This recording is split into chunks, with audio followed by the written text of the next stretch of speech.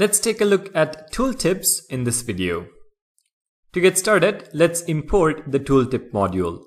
So in material.module.ts, import mat tooltip module and add it to the material array. Next, in the HTML, let's create a simple button and then associate a tooltip with that button. Button, the text is going to be hello. We're going to add mat raised button as an attribute for styling.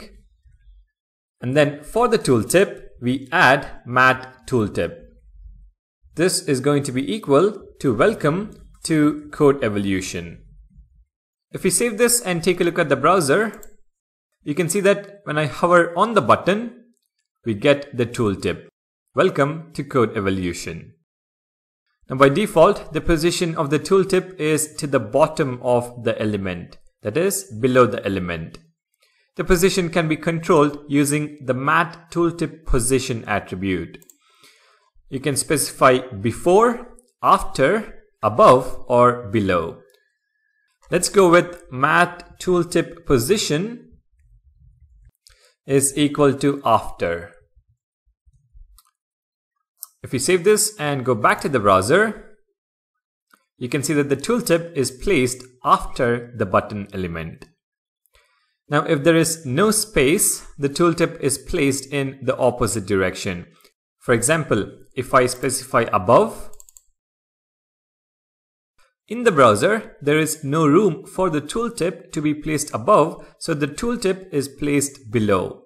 And if I specify before, there is no space to the left, so it would be placed after, which is to the right.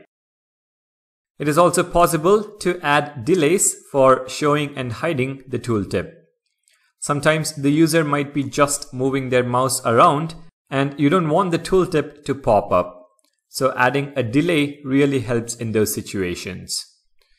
We make use of show delay and hide delay attributes. Let's add a 2-second delay. Mat tooltip show delay is equal to 2 seconds and mat tooltip hide delay is equal to 2 seconds. Now if you go back to the browser, there should be a delay in the show and hide of the tooltip. So hover on the button 1, 2 and it shows up. Move your mouse away 1, 2 and it is hidden again. Typically, a show delay of 600 milliseconds should be good. You wouldn't really need a hide delay, but again, it completely depends on your requirement. So that is about tooltips in Angular Material. Let's take a look at snack bar in the next video.